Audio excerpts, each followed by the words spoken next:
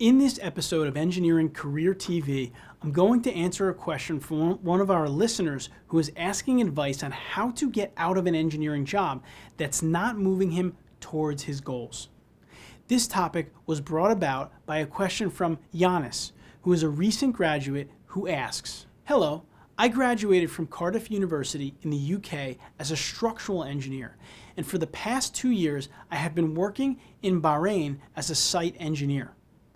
Although I want to work as a structural engineer, the only reason that I followed this opportunity in Bahrain was because I believed that with site experience, I could eventually work as a structural engineer. What do you think about this, and what steps should I take in order to follow my dream and become a structural engineer?" This is a powerful question, and the reason that I wanted to tackle it on Engineering Career TV is because I often get questions similar to this one. So this engineer took a job because they thought that site experience could get them closer to their goal, which often in engineering is true. Starting out on sites can help you learn the practical side of engineering. This engineer didn't like it, and he didn't see it as helping him, and now he wants to get out of his job. And the challenge with getting out of your job as an engineer is, well, it's easy to say, find another job. But there are two problems with that approach. One, sometimes finding another job isn't that easy.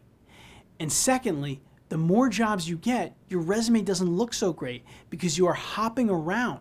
And that doesn't look good to recruiters or HR managers. And that could pose a problem down the road for your career. So, what I would say to you, especially as a younger engineer, when you are building your resume, is if you get into a job that is not helping you move towards your goals, try to stay as long as possible and learn from that job everything you can that will help you eventually reach your goals. So in this case specifically, what can you take out of this job that is going to help you to become a structural engineer? And honestly, it might just be making good contacts and meeting the right people right now, or just earning some money while you learn some stuff, and on the side, taking courses or reading books related to structural engineering. My point is that it is always important to move towards your goals, but sometimes not at the expense of jumping around from job to job in the first few years of your career. So be smart about the situation. Stay as long as you can and learn the most that you can, and there's nothing wrong with looking for another job in the meantime. If you find the right fit and the second job ends up being long-term, you could always say that this current job was just not a good fit for you and you had to make a move. However, I just want to impart upon you the importance of longevity in your career in some jobs versus the actual experience. You've got to balance it, and you just don't want to hop around too much. So get the most you can out of this job, and if you find another job, make sure that that second job has long-term potential if you're going to make that move. I hope you found this episode of Engineering Career TV helpful. Remember, you can go to engineeringcareercoach.com/ask and submit your question.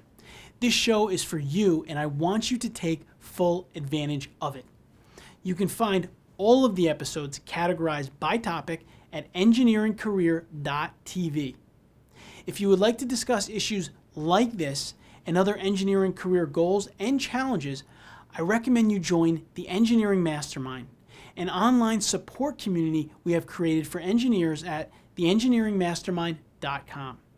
For the price, you can't get more specific, targeted engineering career advice and assistance. The Engineering Mastermind is not about helping you survive as an engineer. It's about helping you thrive. This is Anthony Fasano, author of Engineer Your Own Success. Please subscribe to the show on YouTube or iTunes, and I'll see you next week.